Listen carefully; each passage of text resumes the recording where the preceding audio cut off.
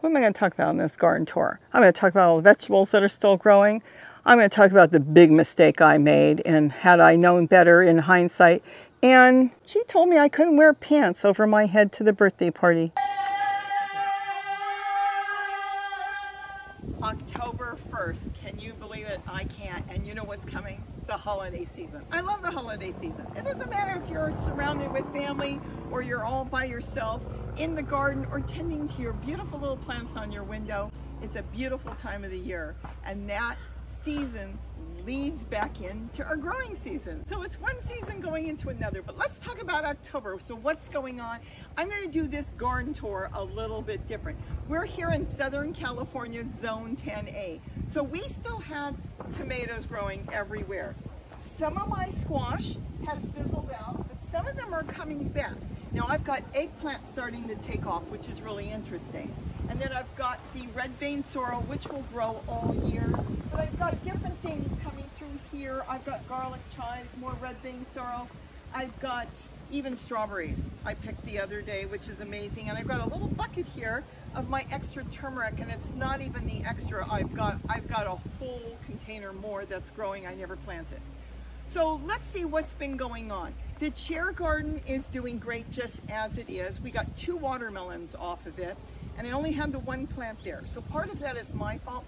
We didn't plant a lot of watermelon, which was good because I had some in the rainbow garden and it didn't grow due to our weather that was very cool in the evening. So we never got really hot in our area here.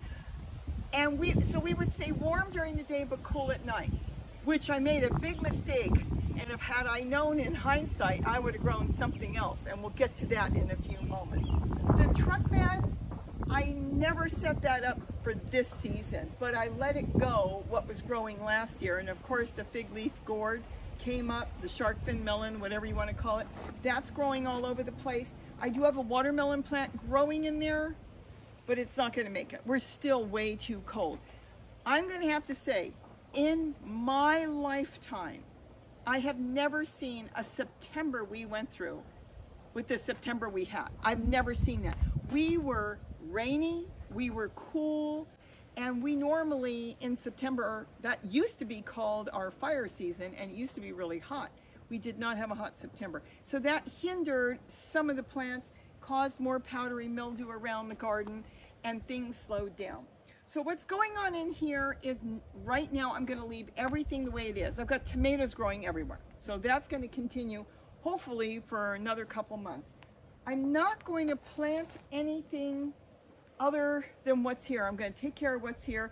I may drop in for fun some brassicas because that's perfect. All your brassicas, if you're not under snow yet, and I don't think you are, you can grow that right now in for the next couple months. So I might drop in some brassicas. I've got one here growing.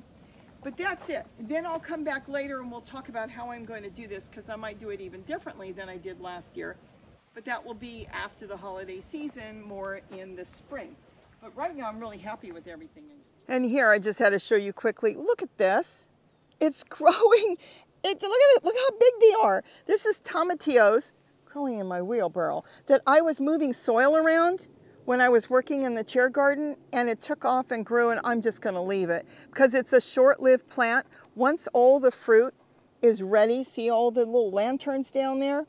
When all that's ready, the plant will die out, so I might as well just leave it because after all, it's enjoying itself. And one more thing here. I've never seen this before, popolo. I actually just dropped this on the other day. We've got popolo growing everywhere. And usually when they come up in the middle of the yard like this, they're eaten by birds and insects, and there's been a few around. I'll show you a whole field of it soon. I'm happy with everything surrounding it, including the trees that are behind you.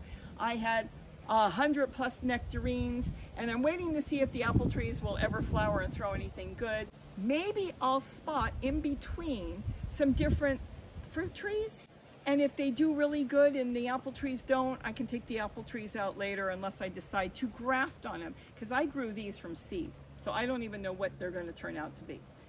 So that's basically it. I've got pomegranates growing down by the ponds, and I can't do much with them right now because the raccoons just wreak havoc in there. They go swimming, they tear the plants apart. Gary had to move plants out. So that's what's going on here.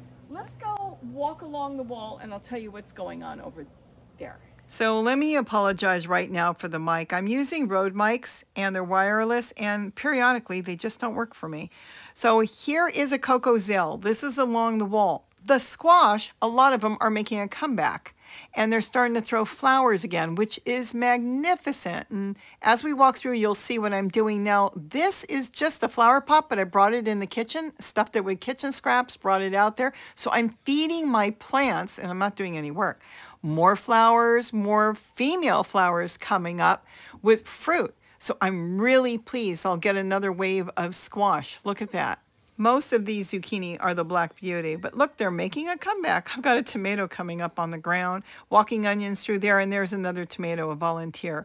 So that's basically what's going on there. I'm not really doing anything but composting in place with the plants that look good. And then back there, we didn't look at it. That's turmeric, and it's growing fantastic. Beyond the wood chips, look at that. Every pot came up and it is full. I reach my hand in and pull out pieces anytime I need. I'll harvest it in the winter when everything dies back. I want it to continue to grow so the tubers or the rhizomes get big and we'll have plenty to eat later. All right, let's go over and look at some other things. Those are potatoes I have to harvest, and I still have the tomatoes growing in a plastic grocery bag. But later on in the spring, I'll go ahead and clean all this up, and I'll do something this spring because I'm going to work all winter setting up different things in there and be ready for the spring. Now this is what I feel I made a mistake on. I should have planted more cucumber. The cucumbers are doing fantastic. I have one giant one here and I should never have left it this big. In fact, I wonder if I can get it off here because I do want to use it for dinner tonight. Oh, good. It came off easy because it's so big. Look how big it is. And you know, I have left them this big, and I'm going to tell you, I was surprised. As big as they are, they're really sweet. And I make a big cucumber salad, and I put in greens and tomatoes and onions and everything from the garden. And then if you want to make a full meal out of it and you're not a vegetarian, I add in a little bit of chopped chicken or hard-boiled eggs. So that is really fantastic. Remind me to come get it later. They have just been growing. There's still more cucumbers, more flowers coming through here. I do have some Malabar spinach. That's another seed that once you start growing it, it kind of finds its way in places and it loves the fall. It just grows well into the winter until it dies back. So I've got Malabar spinach all through here. I've got a zucchini. Oh, I've got zucchini. Okay, so we've got zucchini starting down there. But this cucumber got eaten by squirrels. That's why I put the tool here. I had a problem. That's why I stopped growing cucumber. I had the squirrels found the leaves. They would come in here and chew the plant to the ground. So I figured if they're chewing on my cucumbers, I'll concentrate on other things and just let it go. But when I put the tool up, it stopped them. As you can see, it completely stopped them. I even have some beans. I think these are scarlet runner beans growing here, but I planted some beans in here. They took off and this deterred them. They don't like the feel of it, because I saw them on camera. They would jump into the tote and jump up and go into the top one and eat my plants down. But when they touch this fine tool, no birds can get caught in here or anything. But when they touch it, squirrels, rats, mice, it gets stuck in their nails because their nails, you know, think of their little hands with their little sharp, pointy, needle-like nails. They get stuck in that. Not stuck where they're going to be there in the morning when you get up, but just stuck where it kind of clicks on to their nail, and they don't like that feeling. So when they touch it, they jump back and they leave and go somewhere else. At that point is when I should have planted a whole bunch more, but I will say I did plant a few more in here that are coming up. So I did come through with some seeds and push it in as everything started to grow again. I just wish I would have done the whole wall. I would have had so many. I heard my daughter was bringing in 10 cucumbers a day, but they had so many. They were pickling them, they were eating them, and they couldn't eat them quick enough. So she lost a few, not too many. So that was it. So everything here is doing good, and the whole wall, we'll just take a walk down there. So I'm going to take over again as my mic popped out. I've got celery growing there, Malabar spinach growing everywhere. These I didn't get to because they were being moved around due to some wood chips that came in, and there was work around here being done. And then I still have some brassicas. That's a tree color. It kind of fell over. I think I'm going to redo that. But look at this. Tomatoes are still growing in there. And I've got some green sorrel. I've got peppers all over. and more tomatoes. I've even got some zucchini growing in there. Some of these plants have reseeded themselves, but you can see as you look, there's onions and there's all kinds of stuff in there. Look at this. Isn't this beautiful? Here is all lettuce, more lettuce growing. I want you to see the bottom. All these tall plants growing here. There's a little bit of purslane growing here. This is purslane, but this is all popolo. This has been amazing among all this. I've been growing zucchini in a small container. Look at this. More zucchini I've been picking. And that's just growing in a little 1-gallon flower pot. Now this one didn't grow. So let me show you here. We take that off. This is a little compost container. I've got a video on that. Just put it in there and now it will feed the plant. And this plant shouldn't even be alive. Look at it, it's just full of life. But this is all, look at that, oregano over there. Oh, more, look at this. Tomatillos all through here growing. Isn't that something how it reseeds itself? And they'll be ready soon. And what I'll do is I'll wash them, take the little lanterns off, wash them and freeze them. I'll have them for salsas all winter. Look at this. This is a field of popolo and Gary has just been going nuts harvesting and eating it. It's not my thing, but he loves it. Look at the tomatoes in here. It's not even groomed. It's full of tomatoes. Another zucchini. Oh, look at that. Zucchini here. And there's my avocado tree.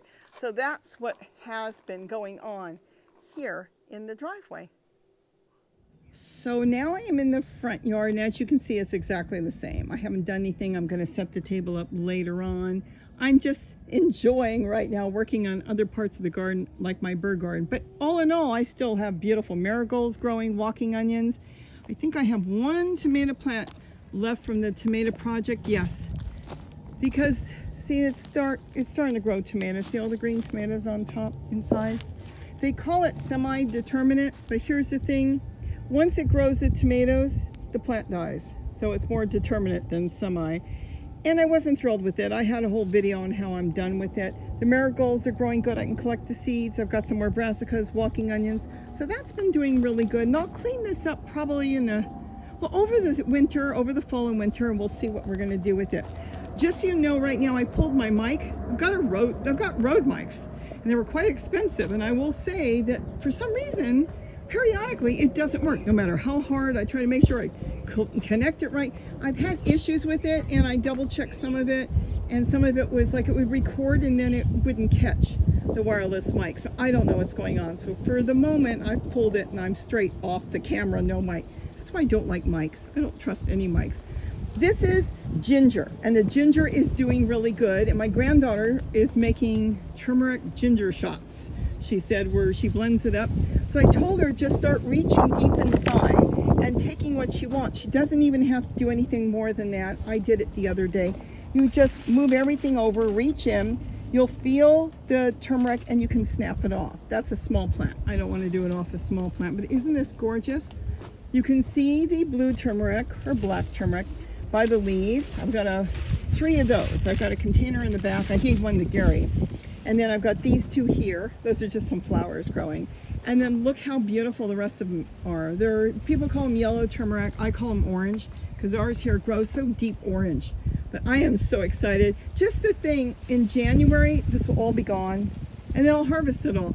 The reason I can't leave it here, even though there is an overhang, that if we are wet and cold, it will rot. It's a tropical plant. So is ginger and turmeric. So if you're in an area that you get wet and cold, then you better pull it in, put it in a greenhouse, put it in your garage. The main thing is you want to keep turmeric and ginger not sopping wet. You don't want it completely dried out. A little bit of water here and there maybe, but mainly not bogged, not full of water. It will rot. You won't have anything to grow back in the spring. And here we grow in late spring, early summer because it really likes the warm weather. But it's doing fantastic and I'm so happy with it. I've given Gary a lot and I still have so much I never planted out. And then here again, tomatoes and a tomatillo grew. Now something ate it, probably a hornworm, and I can't find the hornworm. So sometimes they go deep down and they hide and they go back and forth. I'm not going to worry about it. I have so many tomatillos around here. I'm just letting it do its thing. And then that is a 2 system. I can lift the orange bucket, except I've got a great big tomatillo in there. And I can add in, look at that on the bottom, a little bit of turmeric, or maybe, no, it looks like ginger came up. But I can lift the bucket and compost right in there and put it back and feed the plants. Isn't that gorgeous? All right, let's go into the bird garden, and I'll try to swap back to my mic because you won't be able to hear me due to the wind. And if it doesn't work, I guess I'll have to narrate over it. So sorry about that. I know sometimes you say you can't hear me, and wow, somebody's working on their car. And I try to mic myself, and I haven't found a decent mic yet, so I'll have to see what's going on. Look at this. Isn't that something? And there's triple on the other side. Look at all the dragon fruit. And then the tree collards, remember, these are like gold. Tomatoes are doing fantastic. You know what, maybe I'll just walk through because I don't want to take a chance on my mic going out again. And then I've got, again, more tomatoes. You know, there was like triple on there yesterday. The kids were eating, my sister was eating, I was eating. We've got the sun golds, we've got the red cherry tomatoes, and we've got yellow tomatoes in here doing fantastic. Not sure yet what I'm gonna do with this. I was gonna leave this tote because it's the oldest tote I've got. Between that one and those three green ones. They used to be bright green, they faded, but look, they're still going really good. These are like 6 years old. Maybe this one's 7. But I might empty it. I did find some roots in there, and we know whose roots they are. Yep, that pine tree. So I might empty it and move it and put something else there. I might move the trough over, because if I did that, it would be easier to access and walk around. So I'm not sure which way I'm gonna go, but we'll see later. And this is some seed coming up that I planted. I did a video on that. It's kind of the wrong time of the year because they really don't grow well into the fall, into the winter like this, but I should get some of it growing. My polka dot plants, I'm doing cuttings of, this is a purple geranium, and this is a flower back there. More seeds coming up, and I've got carnations there. And I've been setting up more fountains. Look at all the fountains just turned on because the clouds just parted for you. So you can see the fountains. I'm gonna redo that and do a makeover. This is something I bought, and I've got to hook that up. I bought it a long time ago. It was tucked away. Could never see it. I saw it at a store for $15. I didn't want it to be electric, so it set up the solar, but I've got to get it cleaned up and reset it up there. And then back here, I've got different flowers. I've got my roses. Look at the bucket back there. The birds love just a simple bucket, a dish plate, and a bowl. Isn't that something? And this is the cement fountain I made. I've got we can go back here now. Papaya that I planted. I'm hoping it will make it. The birds ate it up, but it's coming back. I've got the roses, more of a wild type rose, kind of running all through here. It just kind of just goes up in the air and everywhere. That one's got to be reconnected. Oh no, I see what happened. The solar panel. I got to get one of my holders up there moved, and then more back through there. We have got dozens now of spice finches coming through here. And I think Gary's goal is to have hundreds. I don't know if that's going to happen, but it could be.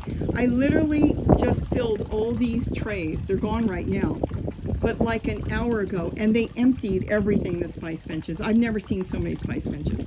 I don't know what's going to happen when the white crowns come back because they take over the garden. They disappear in the beginning of summer, and then they come back after breeding season, which is now. And Gary thought he saw one yesterday. I didn't see it, but he thought he did. We've seen like so many birds here. I've got a video. It's a long video. It's 2 hours long that I made a few years ago of all the species that come through just here. It's amazing. It's over 50 species of birds. I think it's called 50 species of Southern California. It is amazing. Another, you know which one this one is. Oh, the birds love it. The hummingbirds take a bath on that. Everybody comes to drink on that. And then I've got more geraniums. I've got hummingbird's lunch, salvias all through here. I've got an emu bush. The hummingbirds come to all this stuff.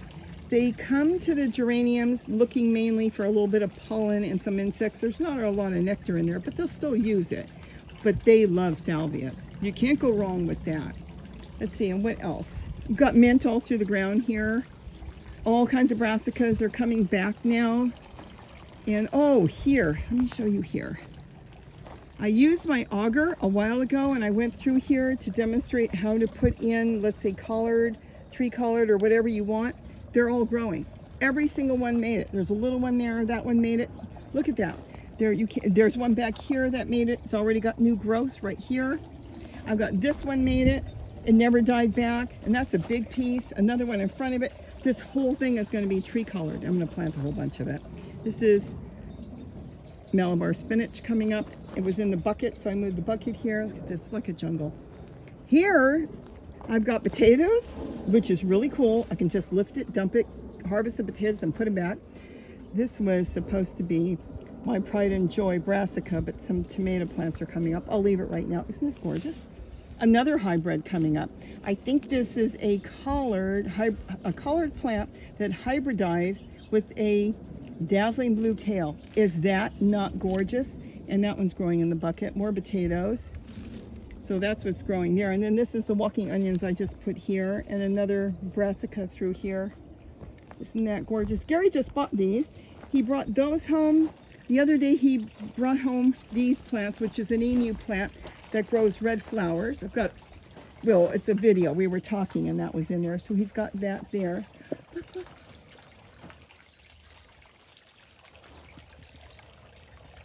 Isn't that beautiful? It's not a monarch, but something else. Okay. And then he brought home this the next day, and they're marked $20, but they were a quarter off. So, or I should say 3/4 off. So they had them marked down, so they were $5 a piece. So I'm going to be planting that. And then through here, look at the tree colored. Isn't that amazing? Just spotting it through here. This will be cleaned up and changed in the spring. This has worked out really, really well. My work table. I love this. And look at my cilantro. The same bag I've had all summer because I mix it with stuff. Look at this. This is mushroom plant. And then I've got my cilantro. It's going to seed. I'm going to let it go to seed and start it again in the spring. And then again, purple, tree colored all through here. Isn't that gorgeous? And my papayas. I'm not sure. I may have tiny fruit. We had flowers earlier. You can't see because they're all bunched up. It made it come back. I sure hope we don't get too cold this winter because it really knocked these plants around really bad. I don't know if any of them set fruit. I don't see any, but sometimes you don't see them when they're real little, and then all of a sudden you see the fruit growing. Isn't that cool? All right, so now let's go into the rainbow garden. And there's a rainbow garden. The strawberries are still going good. I've got Malabar spinach down there. Look at this. Tomatoes that look like midnight snacks are coming up through here. I've got a lot of cuttings of geraniums. I even have peppers. I got peppers all over the property. And I think this is going to make a comeback, so it needs a really good grooming. Look at this. Full of fruit growing in there. And then my eggplant. We've been picking eggplant, so eggplant is good. Flowers. These are my zinnias. Isn't this something? I need to go through here and groom a lot of this. Zinnias are growing all over the bottom, everywhere. These are all zinnias. Look at that. Then amazing. And then, of course, my beautiful purple curly kale. I love this. This was a cutting. Remember, I cut it all the way down and it grew back because it got too big and it was way up in the air. So now it's grown back. I've got pepinos. The plant is doing really good, but I planted another one. So here's another pepino plant right here. So I've got a new plant that is cloned off of that one. And like I said, oh, these are onions. These are regular white onions, I believe, and more red bean sorrel. Pepper plants that need some help back here. Look at that. Got peppers back there, more peppers down there. This one got chewed. Oh yeah, you know what? I'll hold on to that because I'll use that for dinner.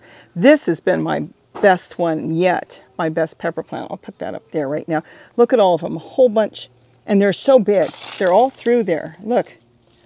All through there. There's a watermelon plant in here, never produced watermelon. So next year I will go ahead and set up watermelon, hopefully, if our weather looks like it's going to be warmer. If not, we may not be able to grow that many watermelons without tricking them. And then I've got milkweed, and look at all the seeds. My goodness, I think hundreds of monarchs came off of this. It's been unbelievable. More tomato plants coming through there. I've got another hummingbird's lunch, which I want to put somewhere else, not leave it here. But for now, it was a really tiny plant, and it's growing really good inside the tote. So we'll get that moved somewhere, and then I've got some propagating different types of geraniums there, which I can move. And then my pizza garden. Trim some of it down. My thyme is dying back. I want to trim that down. But I've got sage, and I still have basil growing. oregano, then I've got a tricolored sage, more basil up here, rosemary. I've got everything. This is my thyme, and then more peppers growing back here with the buckets. Look at this. Had to try to get in there. See that? Been picking peppers, so that's been really good. Oh, I forgot to get the figs. Hold on. I've got a fig. Oh my gosh, I'll come back and get some figs, but some of them have been eaten by the birds. This one is still good, so I gotta keep an eye on that. If I miss them, the birds get them, so they don't go to waste. Isn't this gorgeous? So that's it. And I am very pleased with the garden. And remember, I'm doing all this. I've got like 10 gardens. Gary's got his one, and I'm trying to get a whole bunch done. And this year was a different year. I kind of got slow on a lot of stuff, but all in all, I think it did good. Hold on. Oh wow, there's milkweed seeds stuck in here. Boy, those seeds blow everywhere. I hope you enjoyed this garden tour. We'll see what happens in 2 weeks, because sometimes I tell you I'm not going to plant something and then suddenly I do. I am doing a lot of cuttings off of brassicas because I have so many established. Once you plant certain things like tree colored or even regular colored, you could do a lot of cuttings. You could do it off of broccoli, broccolini.